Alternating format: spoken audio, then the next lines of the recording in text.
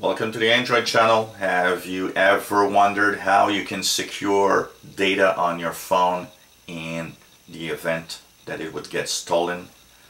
In Android, Kitkat 4.4 and a few other versions, so you can check the same menus as many versions of Android operating system have it. You have the possibility to encrypt data. Of course, the first thing you need to do is set up a PIN. So what you need to do is go into your settings, either on your screen if you have that little dented settings wheel, or click the little dots icon and go into all the apps. There you'll have settings.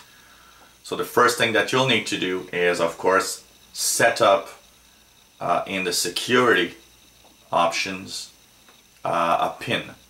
So you have screen lock that you can use, and you could put a PIN or a password that will make it required that you enter such a password every time you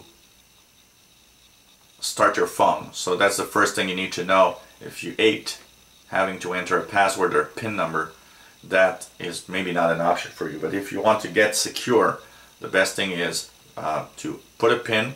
So what you do is you go into security, you click one option that's called encryption.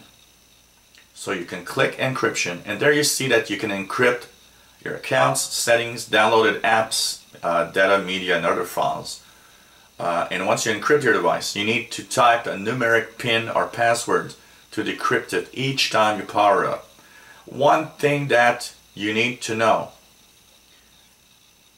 is that it might take a little longer on some devices. Encryption can take a lot of time to do, and if you use encryption every time you start up your phone, it might actually take a little more time to start the device. That's one thing you need to know. You click the encrypt button. Remember, if you lose the PIN, if you lose the password, you will not be able to recover data.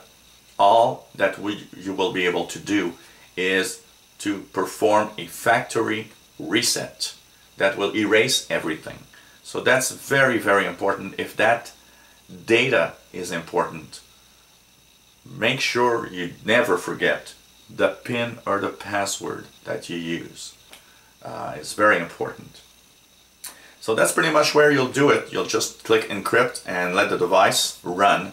If you have a lot of data, apps, if your your device has 64 gigabytes of memory and it's 80% full, remember that this encryption might take a lot of time, several minutes to use.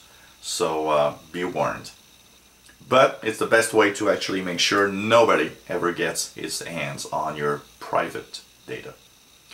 If you enjoy our videos, why not subscribe to our channel? You'll be informed when new videos are online. If you have any comments, questions, maybe you have a feature of Android that you'd like us to talk about, or an app that you'd like us to review, let us know and we'll try to post that video online.